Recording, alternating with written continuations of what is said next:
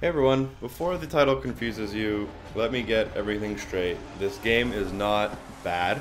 I actually love it, and I would give it probably an 8.5 or more out of 10, and I'm loving it. I'm loving the experience, and it's actually a fantastically made, well-made game.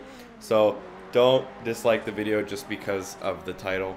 I do want to talk to you guys about a few of the things that I do dislike about the game that I think really do bring it down. Just so you know, the gameplay in the background is just a random race I did. It's nothing special, so I'm not trying to show off or anything.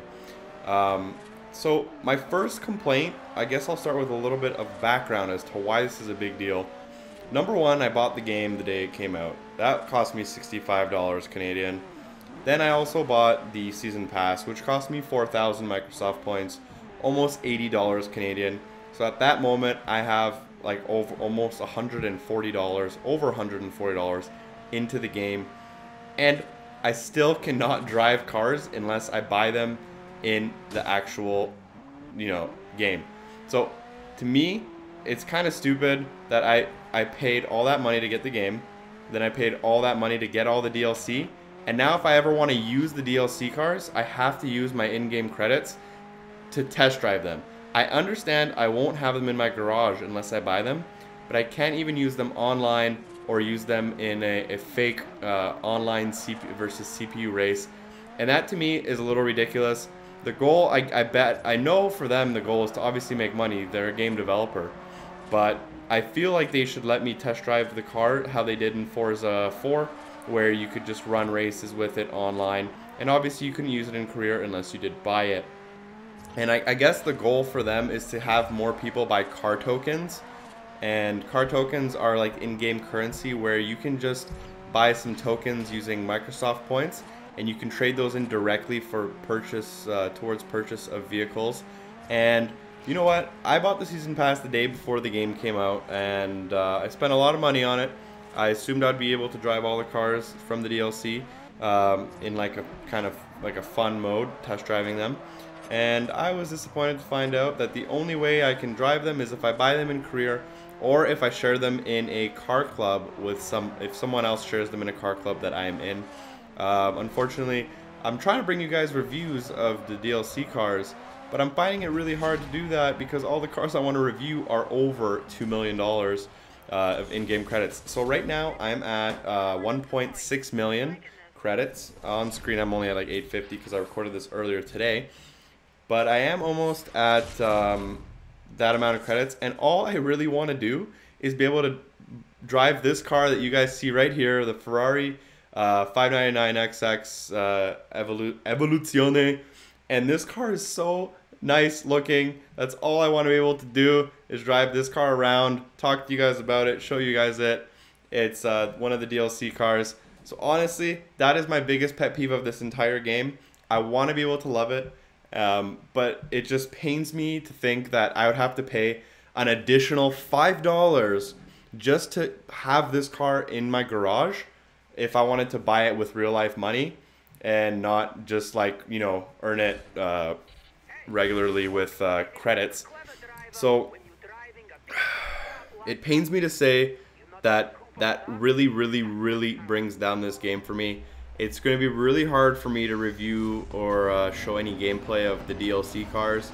I mean, this car is 2.6 million credits. I'm going to be playing the game 10 hours and I'm going to have to spend all my money on it. So that's a little bit of a hurdle. I've tried contacting Playground Games. They didn't get back to me, which I wasn't surprised. But I want to know if you guys agree with me. Is it a little crazy that they're expecting us to pay, $65 for the game plus another, $80 or whatever it is for your currency exchange to get all the DLC, and then they expect you to either use all your in-game credits or pay $5 of cash money just to test drive a car for fun? That's all I want to do. You can't use them online. You can't do anything with them. It just kind of sucks. So let me know what you guys think. Leave a comment in the sections below. I'm also going to touch up on a few quick small points that bring down the game for me. Keep in mind, I do still love this game. It's so fun. Although I still do stick next to my statement that I made in my demo preview. This is an arcade game, not a simulation. All the dislikers, all the haters, can suck on it, because if you actually play this game, it is not realistic. Your car flies like an airplane. You can do backflips. You get rewarded for drifting and cutting off traffic. So no, this game is not Forza 4. It might feel a little bit like Forza 4, but it's not meant to be a simulation racer. So I was right, you were wrong. Anyways, another thing I kind of dislike is the fast travel costs you $10,000, which is kind of stupid, because if you're trying to run a race all the way across the map, you're paying $10,000 to get there if you don't want to drive there for like 15 minutes. And the race is only going to get you like 20,000 credits, so you're wasting half your money just to get there. But otherwise, I do like the fact that you can sell the cars you win in the showcase events. That's really nice to have, as opposed to having them worth $100 if you don't want them. And otherwise, I do really love this game. I don't really have many other complaints. One mini thing, I guess you could say, is the fact that you have to go if you want to, let's say, paint your car. Let's say you want to buy a new car, paint your car, tune your car. Well, not really tune, just buy parts for your car, because you can't tune in the game. And then you want to go see some cars on the marketplace. You effectively have to go through 5 to 10 loading screens.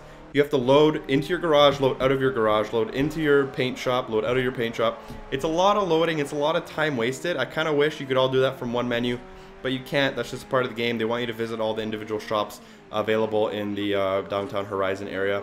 Anyways, I'm going to go. That's my rant. I will be bringing you guys some DLC cars. That Ferrari, it is my goal to have a video for you guys within a week of that car. And I'm going to probably have to sell a lot of the DLC cars once I do make the videos, because there's just not enough money to go around. Thanks for watching, guys. I hope you did enjoy the video. Make sure to like, comment, subscribe like I always say. Make sure you have a really good day, and follow me on Facebook and Twitter, and I'll see you guys next time. Bye-bye.